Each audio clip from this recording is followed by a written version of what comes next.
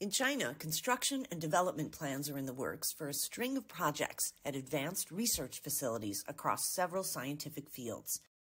One is an upgrade to the country's super X-ray machine at a synchrotron radiation facility in Beijing, which is in its final stages of construction.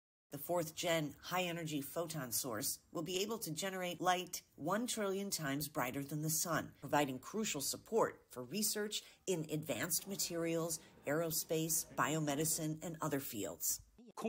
The facility achieves nanometer-level spatial resolution and picosecond-level temporal resolution.